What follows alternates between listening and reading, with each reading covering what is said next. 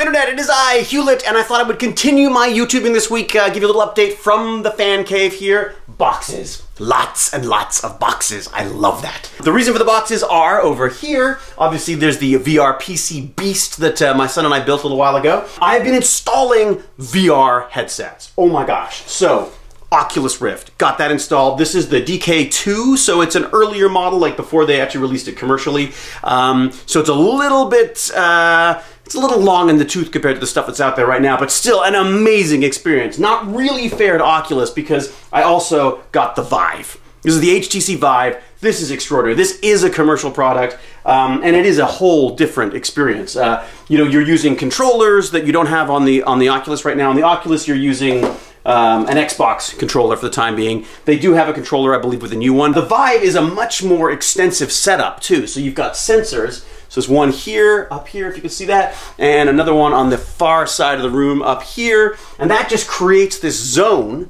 which is this area here, where you can wander around in virtual reality. And it's extraordinary. Like, it is, the number of times I've walked into that cabinet, believe me, it really hurts to get hit by a professional microscope, let me say that. Truly, they both are incredible. I feel like I've taken this step off into the abyss that is VR, and I am hooked. I've read about it, I know all this tech stuff about it, but to actually take that step, it really is. It's like nothing else. It is, I mean, really, it's a mind-altering experience.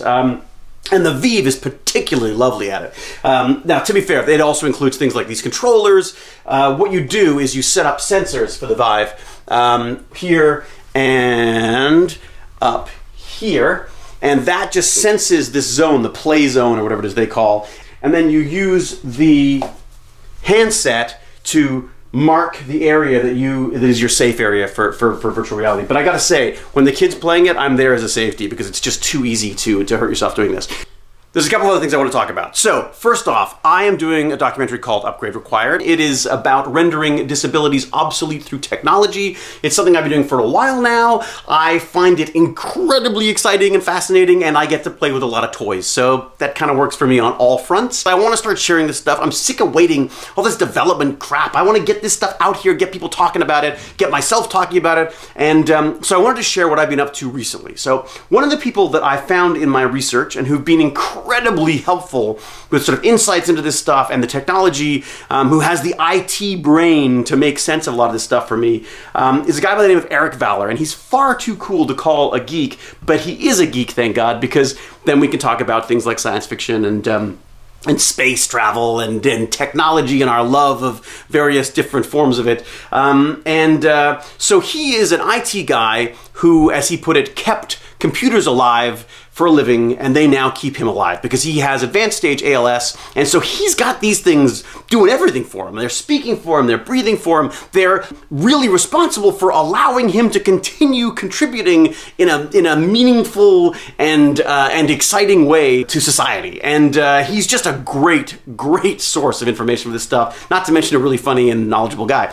So what he did for us this week is set up a GoToMeeting, which I've never used before. Really, actually, very intuitive software. I really like the way it worked.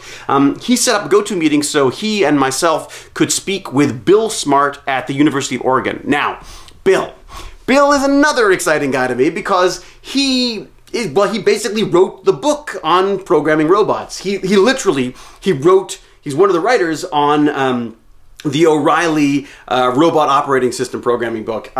Just a fascinating guy to talk to, and doing really interesting work at the University of Oregon. He also has in the past done a bunch of work on brain-computer interfaces, you know, actually like embedded BCI stuff. I'm really interested to see how and what we can do with OpenBCI with this guy, because he really knows his stuff on that as well. He is very passionate about getting this robotics technology out into the real world and doing important things, like making a difference. I mean, it's been in the lab long enough. We can do a lot of this stuff. Now, how do we make it work in the real world? And one of his solutions, amongst many different things he's working on, there's almost too much to talk about, but the one I'm going to focus on today and hopefully share some footage with you on is this autonomous wheelchair. He has this great idea of taking standard wheelchair and shrinking down the robotics technology that allows for these autonomous robots and put them into a wheelchair system so that they can help people get around. Because you're sitting in a wheelchair, you have very, very limited movement, trying to navigate you know, the obstacles of life that are around you is very difficult. So why not? We've got, you know, self-driving cars. Why not have a self-driving wheelchair? And why don't we make it in such a way that it can be added to existing wheelchair technology? He wants to inspire the maker movement for the hobbyists, all those electronics nerds out there like myself, to start building these things. And I thought, wow, what if we could get in the classroom and start showing kids, wow, you put this together and this together and this together, and you've just made an autonomous robot wheelchair that can drive around for people and make a difference and do some good.